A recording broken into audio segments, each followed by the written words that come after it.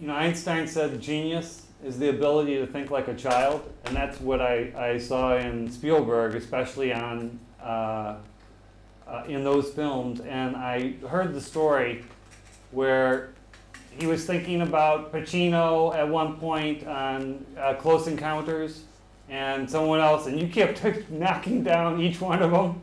And, yeah, the only part I've ever lied, cheated, and betrayed all of it.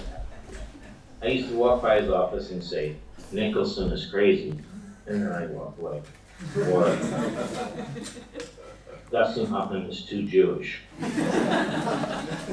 And the day I got the part is the day that I said, Stephen, you need a child.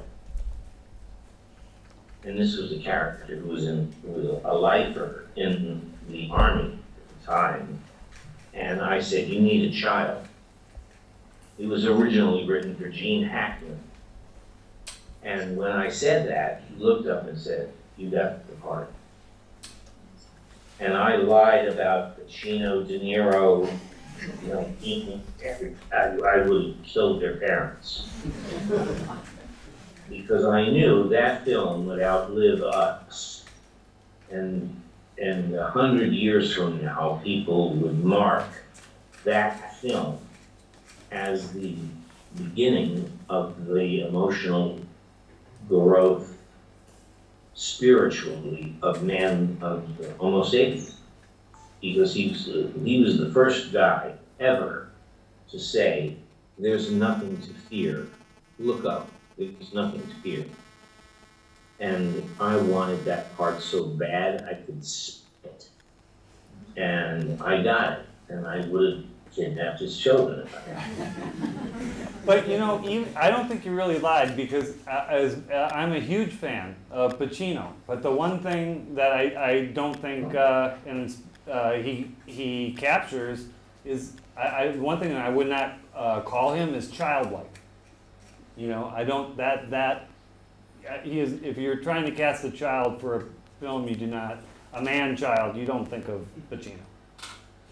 Well, I think that knowing his work better now, I think he could have done it. Remember that Kevin Costner, who has made a living for the past 15 years by playing dour, sullen, unhappy men who have been wounded by women,